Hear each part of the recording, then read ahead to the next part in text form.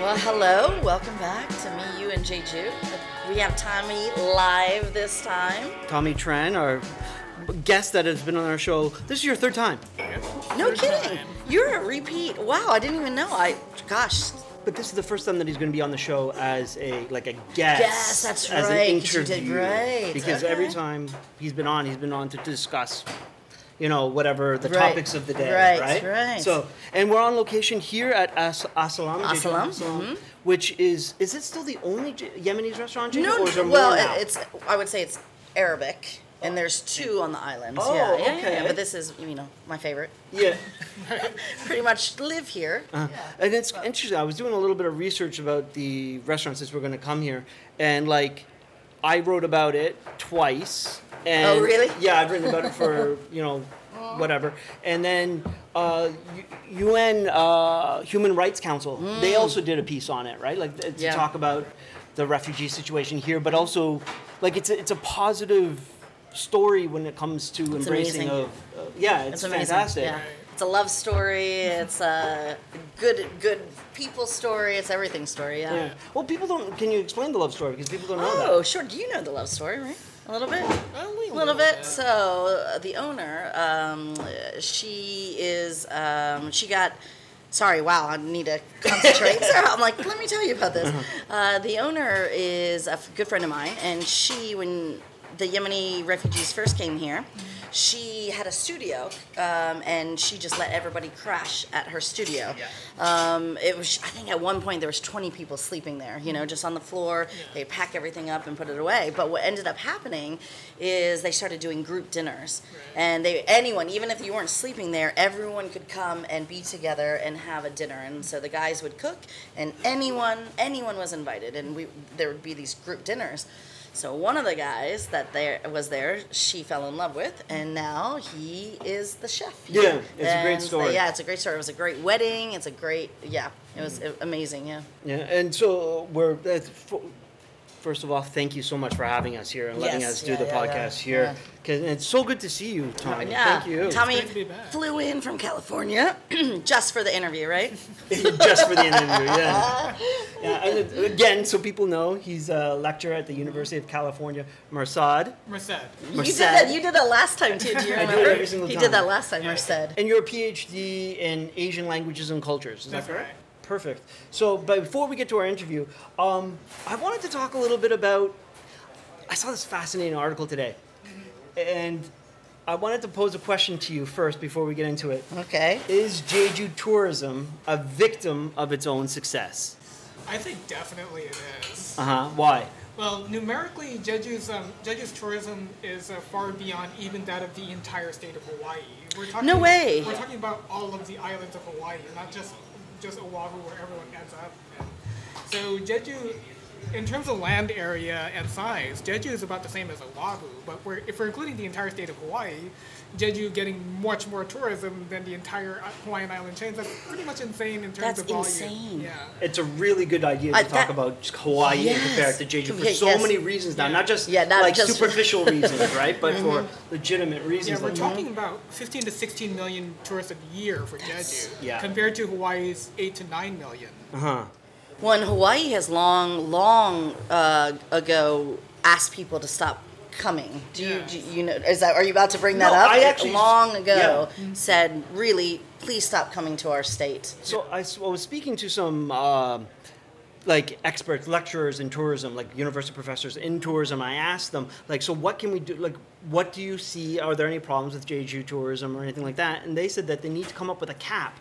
They need to cap how many, because there's even in tourism industry, there's an issue of trying to balance local enjoyment, the locals' enjoyment of the life, and also this is good. Jeju's enjoyment of tourism enjoyment here. And so the article I was talking about, we talk a lot about cars, right?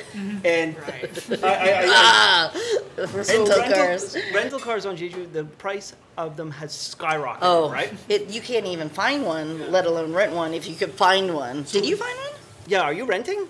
Oh, I don't ever dare drive into it, honestly. Tommy, calling it out like it is. So the cost right now to rent like a mid-sized car, this comes from Chosun Biz, which is a good article, good newspaper. They said that it's about 1.3 million won for a week to rent a car, like a regular, it's a XM3, so it's like not a special car or anything like that. That's like buying a car. That's like buying a car. Right. It's more expensive than my car that I bought, my piece of shit car that I have.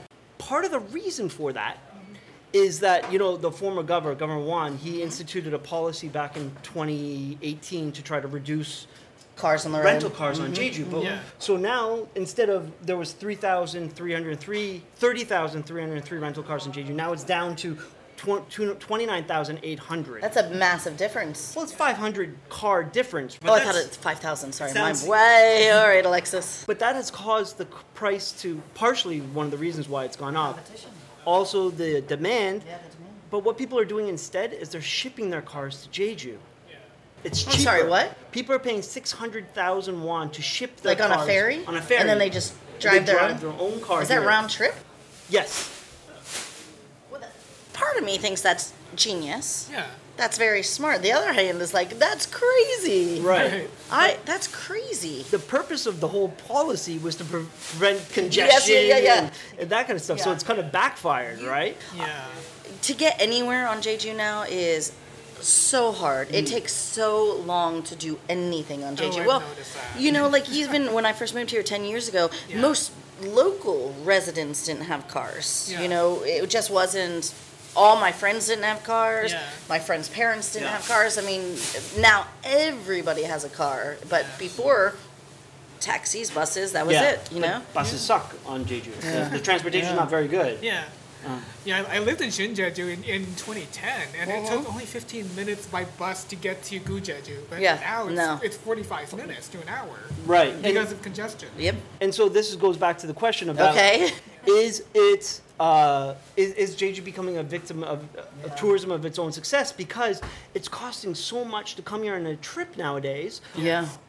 Why not just go to Thailand where it might be cheaper? Yeah, exactly. Right. So this is something that I think Jeju really needs to consider about how it's going to prioritize its tourism. Is it going to get like expensive tourism, like high class tourism, boutique tourism, or is it because you can't do any more of these mini lands. Right. No one's gonna pay $10,000 for a trip to Jeju for mini land, right? It's not that special. Right. So what do you foresee? What are thoughts about Jeju tourism being a victim of its own success?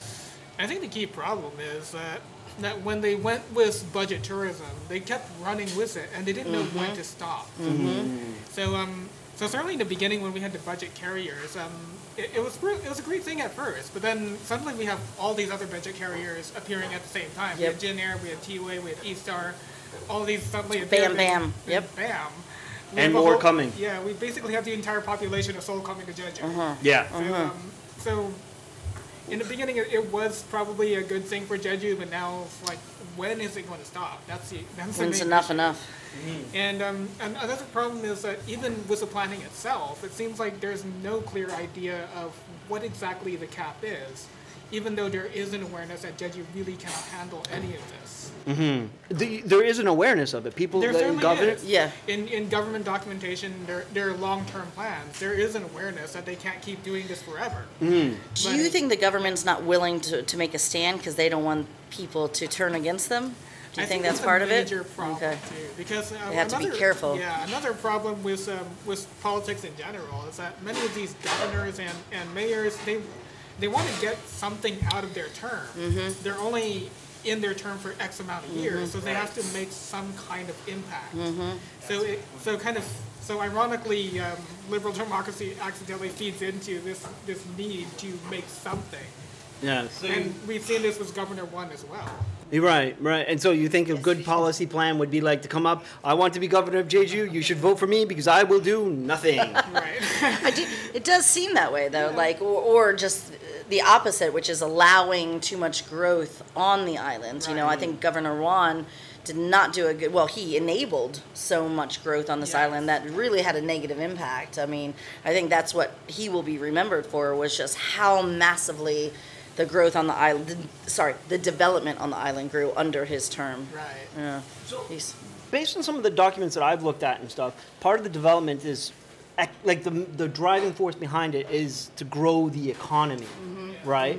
Is that what you're seeing too? Is that the main driving force for the development is just simply to keep the economy here growing?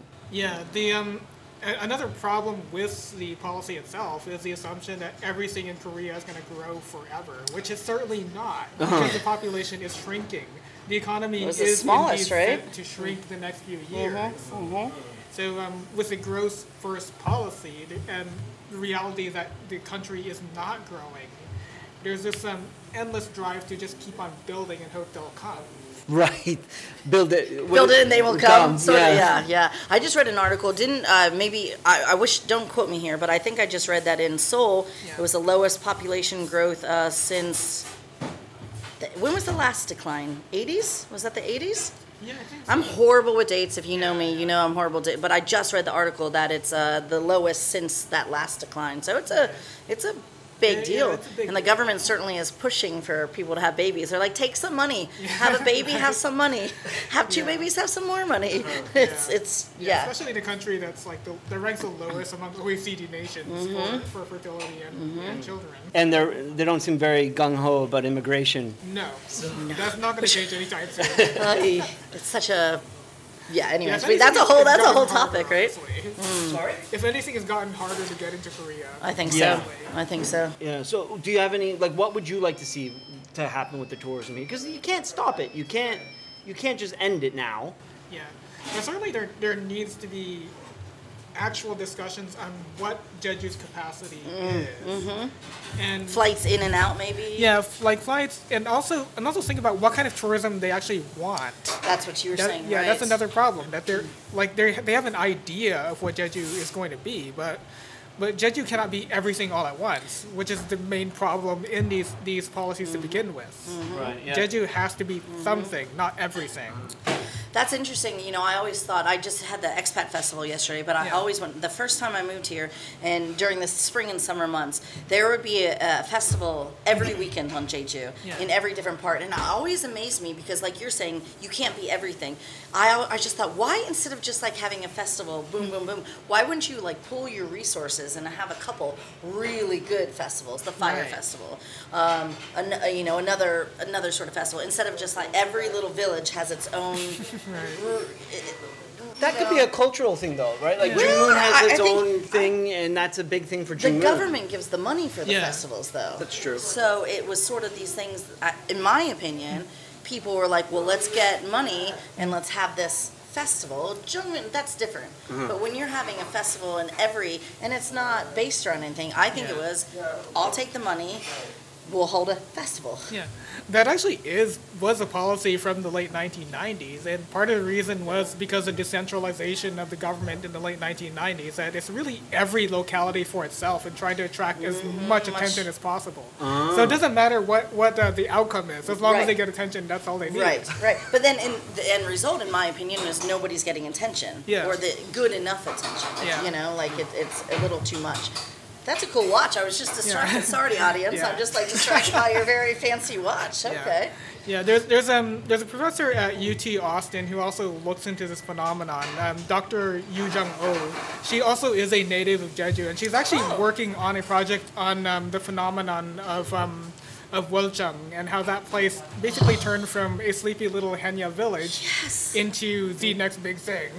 It's when I first moved here, the foreigners called, nobody would go to that beach. Right. Nobody. There was one cafe and there was one little tiny restaurant. Do you remember? Yeah. And foreigners loved it, but it was hard to get to. That's the cactus place, right? Where all the cactuses are. Well, now we called it, then we started calling it the Cafe Beach. Now we call it Insta Beach because everyone just goes to take photos there. But I will sit at one of the cafes on the roof and look down and just watch everyone get in car accidents below. It's ridiculous. Well, not to pump my own tires. I recently did a. Do you just say pump my own tires? Is that a phrase in Canada? Yeah. Oh, great. What, isn't there a phrase everywhere? Pump my own tires? I haven't heard that before. Fill my own gas? Eat my own food? Toot my horn. Toot my own horn. No, anyways, I was recorded to talk about Sassam for a recent travel show, and we went to Woljeong. and like that was a place that they definitely wanted to have on camera. And I don't know that much about, like, my expertise is very small. And they're like, so tell us about Woljung, and I'm just like, It used to be like this, now it's like this. Yeah. Now it's a miniaturized version of Waikiki, basically. Yeah. Really, it's madness, and there's not enough parking. Yeah. You can't. There's nothing to have that many cafes, and they're stacked on top of each other. So one's here and then another one's here. Oh, yeah. There's not enough parking. There was no development planning So for why that town. Woljung? Well, why? What happened there? What is she looking? That's interesting. That's something I've been trying to figure out myself. And once this book comes out by Dr. O, we'll find out why. Yeah. Was she? Not to bring up somebody else, but is she? That was essential. Her study was just Woljung, or her overall research is on the phenomenon of place making and place selling in Korea in general. Okay. But then she decided to return to her home island and look at the case study of Woljung. Because that also boggled her mind. Why Woljung? Yeah. Why this place in the middle of nowhere back then suddenly become the big thing? Yeah, because it really is in the middle of nowhere. Yeah. It's such a far point out, you know, like to get to. Yeah. So let's. We've talked a bit about the tourism side, like, and for the tourists and that kind of stuff. Let's talk a little bit about the effects on Jeju. And the Jeju locals? What are some of the effects of this tourism as a victim of its own success? How is that impacting the local Jeju people? Certainly, Jeju is far more expensive than it used to be when I first came in, way back in 2007. So when I came in 2007, it was probably one of the most affordable places I'd been in Korea because not a lot of people wanted to come here. Right. But then flash forward only 3 years later, when I came back in 2010, it was already one of the more expensive parts of Korea. Then flash forward again when I started doing my dissertation research, it was the most expensive part of Korea. It is the most expensive part. Oh, yes. There was a recent, I recently tweeted about it, so go follow us on Miyu and Jeju Twitter, about how foreign ownership, I don't want to say foreigners, but non-Korean ownership has gone up a lot, like 25%. Like of all the home buying on Jeju, 25% of it, I believe, was by non-Koreans, and also land transfers were like 30% in the last 4 months or 3 months of the year. Right, and so that's got to have, and that's got people concerned, right? And they should be. Yeah, I think it's one of those. I've been, I don't know if I'm lucky enough, but I've been lucky enough to live in Hawaii in various, like, to go to various, but tourism.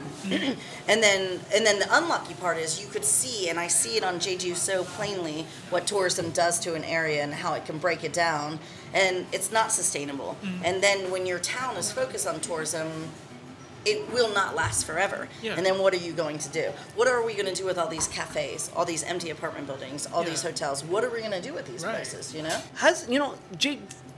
Has this already happened to Jeju? Because I remember coming here and seeing, like, there's a ton of old abandoned hotels that never got finished. And in Jungmun, there used to be these two balls, I don't know how to explain it, they look like testicles, but there were these two spheres of metal that I had no idea what they were ever going to become, and they were only within the last year or so been removed, but they were there forever. Well, do you remember the hotel in Jungmun, outside of Jungmun? We used to sneak into it, and we would just not do any damage, of course. It was so fascinating. It was beautiful.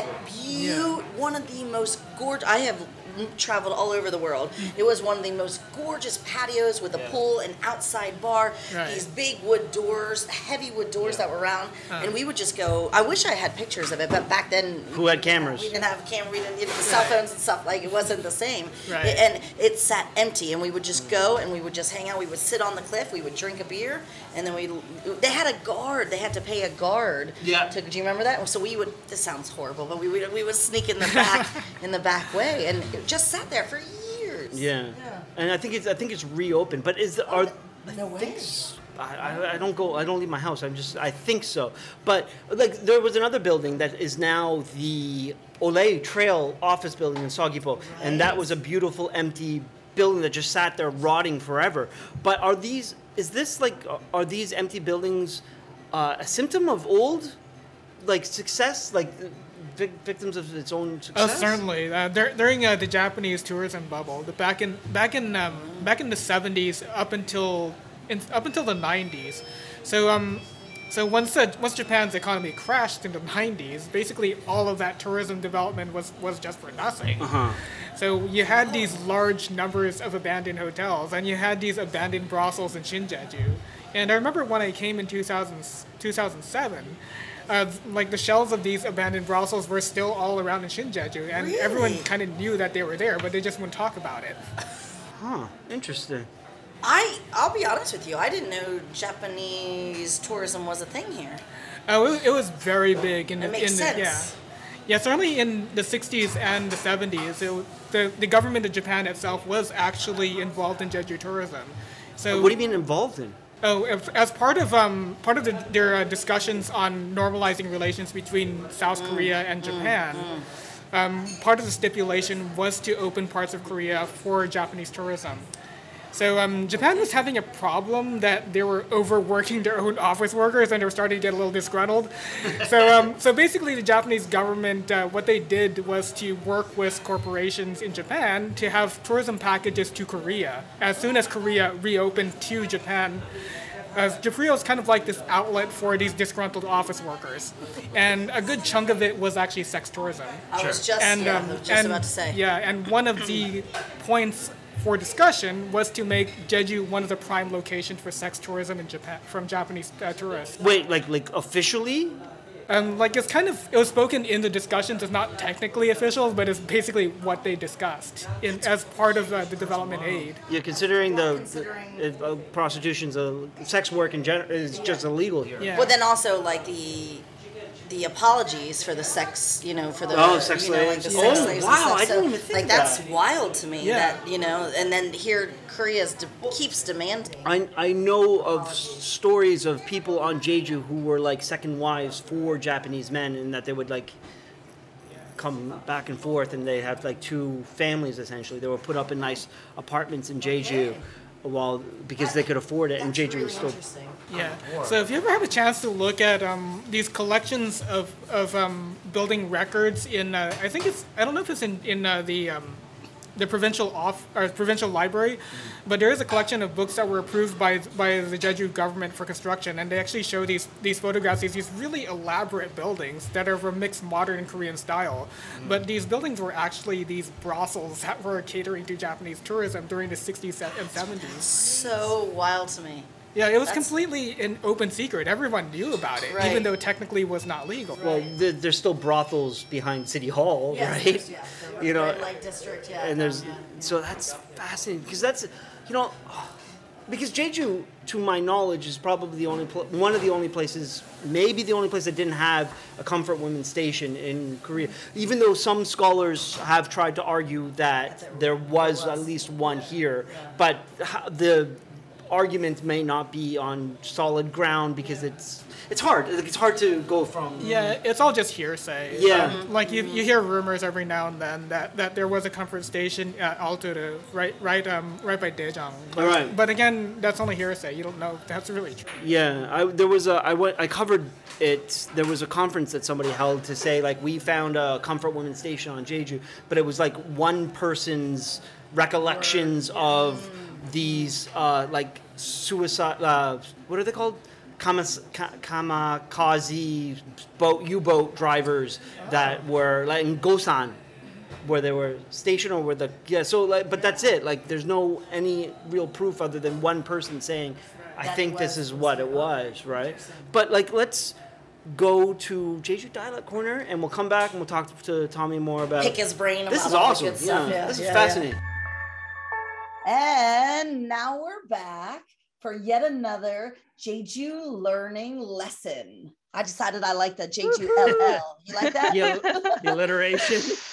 Welcome back to our amazing teacher, the amazing Juju. I said that 2 times because she's that good. Hi. Hey, good to see you again. Thank So you what for do you being have for here. us this week, Juju? Oh, you know what? I was swimming the other day, and You're always swimming, by the way. Yeah, I was gonna say love the it. other day. Yeah, the Go other check out her day. yeah, Instagram. the other day. She can't get out of the water. She's like damn mermaid at this point. But okay, so you're Yeah. swimming. You're Yeah, swimming. and I, remembered one of my best, my favorite Jeju dialect. Ooh. And it sounds really fun. It's fun to say, fun to Okay. know. So I thought, like, why not, teaching you guys that word this way. So it's, like imagine you are swimming, swimming in the water, and Okay. you can't touch the ground, right? So the water is deeper than your height, right? Okay. So we call that situation, or that omulak. Wait, do it again. Omulak. Omulak. Omulak. Okay, Yeah, that so is very for example, fun to say, by the way. Yeah. Umulak, umulak, umulak. Yes. Like, for example, be careful, it's omulak, Yeah, it's deep. The water is deep. So like 2 days ago, I was swimming with my friends, and I thought it was omlak to me, but I tiptoed a little bit, and then I could touch the ground, and my mouth was like a little bit up above the Just above. water. Yeah, and I said, oh, I thought it was omulak, but it's not omulak to me. And a friend of mine is shorter than me, and she said, oh, it's omulak to me. So it was fun. Yeah. That's good. That's You know what? interesting. It kind of makes me giggle a little bit because we're going to be upon beach season soon, and the fun police, aka the lifeguards, will not let you get omulak at the beach come beach season. So really, oh my God, no, Darryl, no. It's really annoying. It's really annoying. So that's why all the Jeju people, everybody has their secret places to go that the fun police don't bother them when they get omulak. Well, I think that's all those lifeguards do. You're letting people smoke on the beach. Yeah, they do all the stuff that the signs say no, but is the one thing that they do enforce. They 100%. Oh man, they have chased me in a boat. Not chased me because I wasn't going anywhere. I was just swimming. I was just swimming around. They sent a boat around. Oh, in your hood, Jeju, and give me. Yeah. I know that.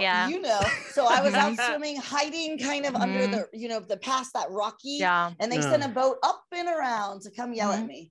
And so then wait. Then I stood up. And the water was only waist deep. And I was like, what, dude? What do you want from me? And I just was like, I can't even see you. I can't see you. Here's the thing.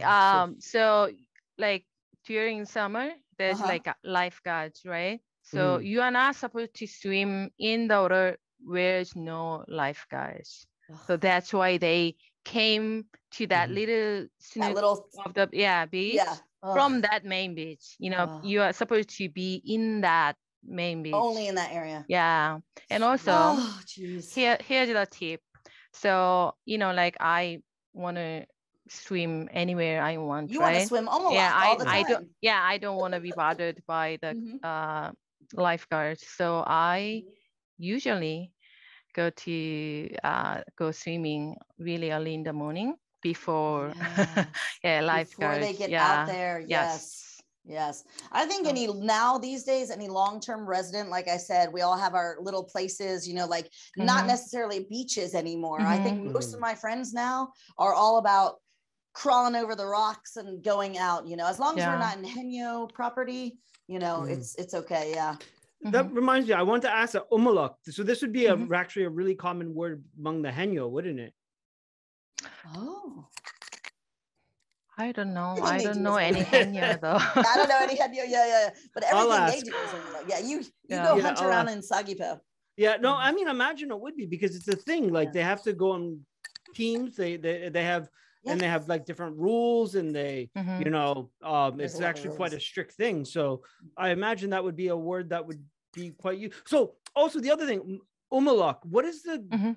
Can you like break it down for me? Because omulak is the mul meaning water, right? I don't know. No. That's okay. I think it's just one word. It doesn't mean like O doesn't represent anything. Just like omulak means. I think it's like I don't know the word for that. Like for example, it describes the where you are. No, the situation, or like your body is like omlak. Okay. It's like, you know what I mean? Like a sound? Yeah. Is it to describe a sound of you going underneath the water? You know what? Let me look it up. Oh, I look have at her phone. little. Yeah. I love our expert teacher. Yeah. But anyways, while she's looking it up, I just think Like, it's fun to say she called it. Itel. Yeah. Imitative word. Okay. Because Koreans have a lot of these, like, yes. I mean, I noticed it, especially with my daughter, with all the nursery rhymes and stuff that she has. There's a lot of like, it's like words that like are like sounds or represent sounds like onomatopoeia or just that singer, the singer that we things like that. Yeah. So I think it's like words to describe the going shape or the move. Yeah. Yeah. The going like, down. Yes. Yeah. Omlak. Yeah. I don't know. I don't know. that's my guess. Listen, Jeju, you can't know everything, so we just appreciate you teaching that fun word. I'm definitely here for that word. Yeah, I'm gonna start yelling at the lifeguards. I'm not Omlak. And you'll if they still come after you, then you'll know if they're from the mainland. Imported lifeguards. Well, thank you. Perfect. That was great. Thank you for that was so good. Thank you so much, Jeju. Perfect for summertime. So, Tommy, do you know much Jeju Satori? Do I know much Jeju Satori? Speaking it, not really. Like understanding it, kind of. Yes, especially because I had to interview a lot of older people. They would throw in Jeju Satori out of left field, and there would be times I puzzled over what they were saying, and then after a while, kind of got used to it. Like I wouldn't say I speak it, but I can kind of understand what they're saying. Right. We don't have any Satori in Canada. I mean, not really. I guess maybe like in the far side, but I'm really interested in it because like Jungmoon has its own Satori for something. And I just found this out the other day. I was talking to my aunt and my uncles and stuff about this, and they're like, well, in Jungmoon, it's this, and it's something else and somewhere else, and it just floors me. Yeah. Well, when I went researching with Joey, you all know Joey, right? Yeah. Friend of the show. Yep. Yeah, so we found 5 different names in 5 different villages for the same thing. So so this plant called the Hanatari. It's also called a dulegi, it's called a hanalegi, it's called a chalegi. There's many different names for it. Right. And every village has its own name. It was just so mind-boggling. Yeah. Before we get to our interview, I'm curious if you know, what is the state of Jeju Satori right now? Not to put you on the spot. Like, is it as, dire? Jinx, you owe me a beer. At least from linguistic perspectives, and of course, Maura Saltzman can tell you more about this. It certainly is critically endangered because there's just not many people passing it on to the next generation, and the younger generations that do pick up parts of it, it's very much mixed with the Seoul dialect. So a lot of people do. Well, obviously dialects do change, but there's such a heavy influence of the Seoul dialect that they do start to adopt the intonations that are more common in the Seoul dialect. Yeah, and definitely the more non-Jeju people who move to the island from the mainland, that's going to dilute it even more and more, right? So, and that's the plan. 1.5 million people is the government's goal, I think, for Jeju. So, and where they're not going to come all from us because Jeju people aren't having babies like everybody else not having babies. Yeah. And there's also no real organized program to teach it. So it's another problem. Oh, that's interesting. I thought they were teaching. I thought they would be teaching in school. For that schools, program stop? Yeah, they do have textbooks, but I wouldn't really say it's really a good program because I had one of the textbooks before and it was just utterly boring. Yeah. It's completely irrelevant to everyday life, so it's not helping. Yeah, a student is not going to like studying Jeju dialect because looking at the textbook, this is just boring. Yeah, I did learn French in Canada for 8 years, and I do not speak a lick of French. Right, like it's like it's really difficult to learn in that kind of setting if you're not Practicing. Wanting to. Wanting we're practicing it. Yeah, the desire's not there. Yeah. So now we have the pleasure of you being on our show and with the space and time to speak to you, Tommy. Let's pick his brain? Yeah. I love it. Tommy's like just a fest of information. Well, let's start off with last time we had you on, or the first time we had you on too. We talked about Hawaii of East Asia. That was the last thing that we looked at. Is the term Hawaii of Korea came from 1967 policy direction for the island of Jeju as the Hawaii of East Asia. Where are we now? What have you discovered, seen? Well, I found that I've had to revise my position even further because I found even further back that there actually was a reference to Jeju as the Hawaii of Korea, Hawaii of East Asia in 1955. Really? And it was in an American mainland newspaper that mentions a U.S. soldier stationed here saying that this is a veritable Hawaii of Korea, or the potential to become one. And it was actually kind of a funny article because there was nothing in Jeju. Do you know? The St. Louis Dispatch. That's interesting. Yeah. Yeah, no, the St. Louis Dispatch had quite a bit. Oh, do they? Yeah. Missouri, right? St. Louis? Yeah. Missouri. Yeah, there was a couple soldiers that were on Jeju during Sasam who were from, I have to check this, so I will get Quote you on that? There was a donation drive that came from Missouri over like tons and tons of clothing were brought to Jeju. Didn't we talk to Brenda about that? Didn't we have? Yeah. Yeah, so because the orphanage here, the right? orphanage, And Yes.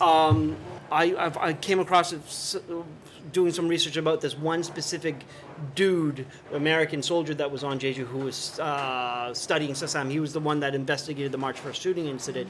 And he was the one who arranged for all these tons of, to Jeju for the orphan, like 6,000 tons of clothing. That's a lot. So continue. So in this dispatch, in 1955, 1 year after the massacre ended, they officially ended. They had this dispatch. It was a kind of a random quote of a soldier that was part of the relief efforts in Jeju that he mentioned that that Jeju had the potential to be a veritable Hawaii of East Asia.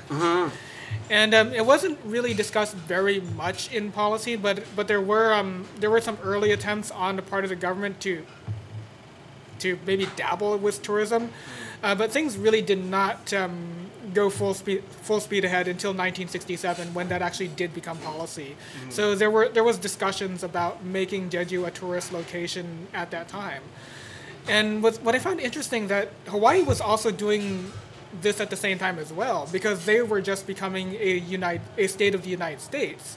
So right after 1959, when they officially became a state, they went full speed ahead in making themselves the next big tourism destination. So what's interesting that Jeju's history and Hawaii's history parallel each other. That's really interesting. Because like the Hawaiian shirts, everyone thinks of them, well, that's a marketing campaign. That was literally just for tourism purposes.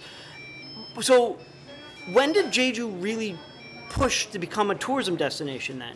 From the 1960s, because there are only discussions in the early 1960s. But once President Park Chung-hee takes over, by the middle of the 1960s, there's a much more active effort to actually make that happen. So they're no longer just discussing about the potentials or dreaming about what Jeju could be, but they actually are considering making Jeju a tourism destination. And part of the reason was because of the success of Hawaii. Hawaii became a major success beyond anyone's wildest dreams. Mimic that and okay. So they have used Hawaii as like a model. Yeah, interestingly, they don't say it directly in the actual planning documents, but certainly in the speeches given by the governors of the time in Jeju, that they were really much paying attention to what's happening in Hawaii. Fascinating. It really, it's very interesting to see. But the Missouri Saint, whatever the dispatch, how that was just more like a flippant, maybe not a flippant comment, but he's just speaking about. What was the article about? The article, it basically portrays Jeju as this exotic island off in the middle of nowhere. The article was about Jeju. It was just about a Jeju. passing comment. It was a very general article about Jeju, and it mentioned the sea women, the women divers, of course. Which the soldiers were fascinated with. Yeah, the concept of Samda and Sammu also. Wow. Do you have that article? Yes, somewhere? I do. I have a PDF of that article. You do? Yes. Can you share that? I would love to read that. Okay. Can you just give us your hard research? All year, I would love to read that. That's fascinating. Yeah, no, there's a couple, like, when you start looking through the archives and stuff, Jeju pops up in weird places, and it's often about the Haenyeo and some, like, American newspapers that it's very sexualize often it. about the Haenyeo. Yeah, and it was very sexualized. I mean, the Yes. soldiers really, Yes. I mean, the postcards and stuff, it was fascinating. I mean, we're still with that now, right? People, like, you see the Haenyeo, and they're always so romanticized and these kind of thing. So that, but you also have done more research recently connected with Hawaii. Can you tell us about the interview that you recently did? Recently, I met the very person who initiated the sister relationship between Hawaii and Jeju. And the surprise was it was the state of Hawaii that initiated the relationship, and actually not Jeju. Really? Why did Hawaii want to do that? There's actually certain people within the government of Hawaii. So there were actually Korean Americans in the government of the state of Hawaii. Hawaii is quite unusual because they have a much higher Asian population. So the first actual elected representatives of Asian descent happened to be the representatives of Hawaii, including the governor Ariyoshi himself. He was the first Japanese American governor of the United States. And he was governor of Hawaii for about 12 years, and it was one of the longest reigning governors. And when he became governor, his focus was to orient Hawaii towards Asia, because there was a sense that Asia was going to be the next big thing in the late 20th century. So Hawaii's tourism orientation was already shifted towards Asia from as early as the late 60s and early 70s. But the initiative to start the sister relationship between Hawaii and Jeju was on the part of Korean Americans in Hawaii. So Hawaii does have some of the earliest immigrants from Korea into the United States. So several generations down the line, they've become fully American, but they still do think about connecting with their home country in one way, shape, or another. So once the Ariyoshi administration is pretty much set in Hawaii, there's these initial contacts between members of the Hawaiian government and also the Jeju government. Why? So what is the benefit of it being a sister city, other than is it just publicity? In part, it is publicity because, there's always a question of just how effective these things really are, and sometimes they don't really go very far. Right. And indeed, even in the newspapers within Hawaii during these decades, there was a lot of questions on the part of Hawaiians themselves of why do we keep making sister relationships with anyone that has nothing to do with us? Right. So, part of the reason they did that was Hawaii was trying to market itself as a tourism destination, as they were becoming the success story for tourism. So they were looking for as many partners as possible. That they could spread their name, basically, and make sure. Oh, and what was his? And so it was his initiative to do this. And what did he say that he wanted to do it for? Just because he was from Korea and he wanted to establish a. I haven't gone that far in interviewing yet because we've only been exchanging emails back and forth on getting information. So that's the next step of what the process was. Right. But as he said in our previous communication, that Jeju and Hawaii's sister relationship is unusual because it basically had a life of its own. Sister relationships, they often don't go beyond just like cutting the ribbons on each other's buildings. Right, exactly. And then the annual party or something like, don't forget we're sister cities. Yeah, but in this case, they actually do have delegations go to each other's events. They actually have conferences. They actually exchange ideas on tourism. Still. Okay. Yes. Oh, really? That's really interesting. Yeah. You would think. Well, okay. I'm like, you would think there would be some wiseness being passed, from Hawaii, but, some words of wisdom to Jeju. You'd also think that there may be competition for one another, especially since Jeju seems like the poor man's Hawaii sometimes, right? Yeah. So what are some of the benefits that they have gotten from this relationship, do you know? For Hawaii? For either or. I don't really know if Hawaii got much out of it, honestly. Certainly Jeju got quite a bit out of it because they exchanged a lot of information. Yes. And there were all these academic conferences on tourism policy and development. Right. That's fascinating. It is fascinating, and to realize. Well, anyways, I have such a negative view about this, but I'm like, okay. So, what do you hope this research, this interview, what are you hoping it to become? Well, I'm more interested in how the Korean American community got involved. So that's like the missing piece of the puzzle. Okay. Because I wasn't aware that they were the ones who initiated the process of making Hawaii and Jeju a sister relationship, and it didn't come from Jeju's side. It's really interesting. I can't. I just assumed that Jeju would have been the one to sort of like reach out. He's not. He's not still in that role, is he? No. No. Okay. Just yeah. Yeah. That's fascinating because like it raises questions about so Korean Americans sort of embrace Korea. Does Korea embrace Korean Americans in the same way? Do they have like? Korea Americans want to have a connection to their home, right? Yes. But does Korea sort of embrace them as the way that they embrace Korea, or is that a weird question? My hunch would be no. Yes and no. Uh-huh. But it really for Korea's relationships with its diaspora population, it depends on which part of the world you're living in. Right. Certainly Korean Canadians and Korean Americans and Korean Australians are embraced by Korea. If you're a Korean Chinese, that could be a little tricky. Korean Cubans. Or Korean Japanese also. Yeah. That's what I was, that's a good point. Yeah. So what else are you working on? You have an interesting interview tomorrow that you told me about. Can you talk about a little bit about for the podcast? Not exactly tomorrow. It's actually Saturday. Next week, next weekend. So I've also been interested in the queer community in Jeju because again, Jeju has its own queer culture festival, and I didn't really expect Jeju to be the place to have one. But yeah, so I'm meeting with the organizers of that festival. Good. I'm so glad that worked out. Yeah. So my side project right now is I'm looking at queer culture and queer spaces outside of the usual places in Itaewon and Seoul, because much of the attention is focused there.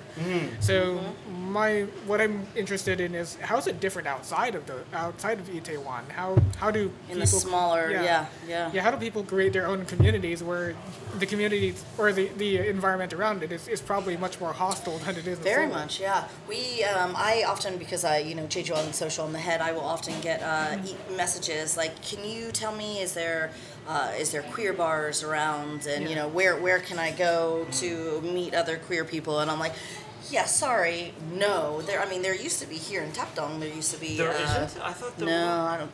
Did you? No. I think it closed quite some time ago.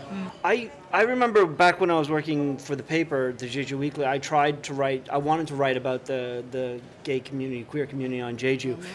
It was very, very difficult. I never got to because speaking off the record would have been fine, but I couldn't actually get people who wanted to speak off the record. Trying to find locations, people were very close mouth about it, which I fully understand. And especially because Jeju is such a country,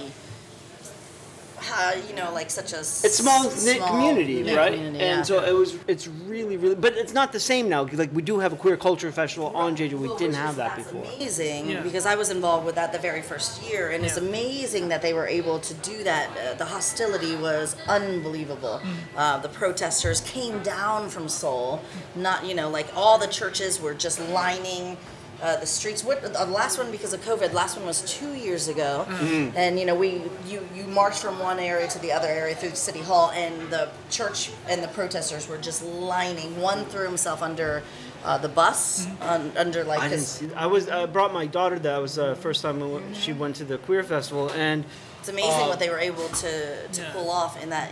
Anyways, in all environment, it's not But the protesters were more than the people. The protesters were more than people. So for them to be able to do that and keep it running, and then So what do you think you may find from this research looking into queer spaces that are not in Itaewon? What do you any idea what you may discover or what you have found already? Well, I've been looking also at the city of Daejeon, which is also it's a huge city, but it's also really not like Seoul at all. It's kind of country in a certain way and is a bit conservative. Well, this whole point of being was that historically it was a colonial railroad town. And still, it's not really much there. It's just a big city. That's it. But what I've found so far is that there's not really a settled kind of community. Like people don't have actual gay bars to go to in that area, or they might exist, but only people who already know that they exist are there. Yeah. So it's much more clandestine. So basically, the way it operates is that basically people go to queer-friendly spaces, and they just temporarily make that their queer-friendly space. Whereas in Itaewon and Seoul, everybody There's knows. designated, Oh, that's interesting. HBC, yeah. They're transient places that based on like just we're queer, we're here. This is now queer space for now, and then yeah. Oh wow. Interesting. Yeah, so that seems to be the case in Daejeon. And also it might be the case for Jeju as well. I might imagine that's also the issue, that because it's such a tight knit community, it's kind of hush hush about where these places exactly are. You know, that might be true, but I'm pretty welcomed or friendly with enough people, and I have yet to hear, like, you know, there's this place to go to, this place. So it's, and I did used to go to one here in town, so I knew when there used to be, but but I don't know. It's an interesting subject. I wonder if something that you may find is that people just leave where they are, like queer people on Jeju may just leave and go to Seoul because there are more permanent places, and also you can kind of like to date and everything. I mean, many of my gay friends, would have secret boyfriends, secret girlfriends, and then, but for the most part, would go to Seoul to just meet and to be, active. It's interesting. Yeah, I wonder. Still now, I feel like I have plenty of friends that have secret partners here on Jeju, that they're not out. They're not. They will never be out. Yeah. Of Koreans? Yeah, Koreans. Yeah, they will never. Yeah. Because it's different if they're, to be a foreigner. Well, Jeju is unusual that it actually does have a queer culture festival, and even Daegu of all places. Oh yeah. So, but Daejeon actually does not. Oh. Even though it's a big city, they actually don't have queer culture. That's really interesting because it. Okay. How many queer culture festivals are there in Korea? There's several, mostly in the major cities. Okay. Yeah. Daejeon's kind of the anomaly that they don't have one. Oh, that's really interesting work. And that you have like a year to work on that. So we should have you come back on when you're done to talk about what you've discovered about Jeju's. I mean, if you still want to come back on again after this, but well, certainly, I'm here every year anyway. Yeah. So what else are you hoping to do? Like, you're here, you're gonna get some like sun and relaxation, throw back a couple margaritas. What are you doing? I don't know about sun because it's been pretty cloudy lately. It has been. And it's going to be the start of the rainy season pretty soon, it's about too. to, Well, your wife is coming, so a little honeymoon. Yeah, a little. Just relax and... Yeah, just like an unofficial honeymoon. Yeah. We're going to do the real honeymoon maybe next year after the actual ceremony. Right. We had to delay it twice because of the pandemic. Yeah. So it's so crazy, isn't it? So what? I mean, you just got here, but have you noticed any differences from the last time you were here? Oh, a lot. Really? Yeah, just walking through the old town, I've seen so many businesses I don't recognize, and all these buildings that weren't there before. Yeah. Have you seen the new, what is it, Lotte Tower, the huge... Dream Tower, yeah. I could see it from the airplane, and that's bad. Everywhere. Yeah. Oh, that's funny. Yeah, it's kind of funny that they had two towers because it's just like the two towers from Lord of the Rings. Like you can just somehow see those two towers everywhere. Mordor. The reason why I mentioned Lotte is because I see that one when I come into town, right? From and it's just something about it seems so much heavier and big. Like I don't even. It's a sizable building, and it's a hefty building. The way they did it. I don't know why it does, but it just seems so much heavier than all the other metallic buildings. And it just has that appear. Yeah. I just wonder if Jeju is ever going to sink from all the development that we're putting on top of it. Anyways. Yeah. Well, let's take a commercial break, and then we'll come back with a Jeju 5. Yeah. And then we'll eat because I'm starving. So let's do it quickly. So now that you've been an official interviewee on our show, we're going to ask you the Jeju 5, which is 5 rapid fire questions about Jeju, and you have to be completely truthful, or you don't get to come on the podcast again. Completely truthful. Jeez, no pressure at all. So first question: where on the island do you go to get away? Where on the island do I go to get away? Usually, I actually go to a tea shop. A specific tea shop or just random tea shop? Well, there's actually one that I usually go to, assuming that it's open because their hours are sometimes weird. Yeah. So there's this place called Chai Hyanggi on Chilsung-ro. Oh. So that's like my go-to. That's your place. haven, huh? Yeah. Okay. Next question. What is your go-to beverage at the Marks? Soju, makgeolli, mekju, or anything else? But I don't drink alcohol at all. That's so, right. That's what I usually drink is gangpyo juice. Okay. Okay. The coast, Hala, or autumn? Hala. Why? Well, funny thing is, I've only been there twice, and I actually haven't been all the way to the top. Okay. So I really have to get to the top someday. All right. What's something you know about Jeju that most others don't, which you know so much? So what do you think you know more than the average person? What do I know more about Jeju than Like a fact. A fact? Yeah, something that would surprise most people. Something that would surprise most people. There's going to be a lot that I was just going to surprises say, people. I would imagine this is a hard question for you because you have so many factoids in your head. Yeah. No, Jeju's dialect is actually classified as a different language in the Korean language family. So it's actually not just a dialect. Yeah. Okay. That is an interesting factoid. All right. And, is that mine? What would you change about Jeju if you could change something about Jeju? There's a little too much to change. Well, certainly the tourism numbers. Okay. But so if we want to reduce tourism, what would we do to compensate for the economy, right? Like that's the thing that we need to worry about. Businesses here, like support. Tech businesses is what I would want to lean businesses, towards. Neighbor. Yeah, also just improve the quality of tourism. It's like maybe it might cost a little more, but at least make it worthwhile. Yeah. Yes. Yeah. Okay. Yeah. Great. Well, Tommy, thank you so much for being on. We really appreciate it. Great. Thank you. Yeah. It's a pleasure. Oh. Now, can we eat? Yes. Let's go eat. Aslam, little plug for them. Make sure you guys come here and support this business. Yeah, definitely come here. What's your go-to dish? What's your favorite dish? Everything here is vibe, but for sure, the hummus with the beef on top of it. Yeah. Then the eggplant dip. Yeah. I mean, the whole menu. Yeah, no, it's fantastic. It's fantastic. Okay. Ciao. Now that's been another episode of Me, You, and Jeju. Before we sign off, I'd like to thank Tommy again for coming on. It's always a pleasure having him on our show, and this episode, this interview is no exception to that rule. So thank you so much for coming on, and we look to have you on again in the near future. And of course, to all of you who have listened this far, thank you. Now, the music for our show is brought to you by Jason Lisco. Art by Sarah Hodgkiss, co-host Alexis Joy, and I am Darryl Coot. Speak to you next time. Bye.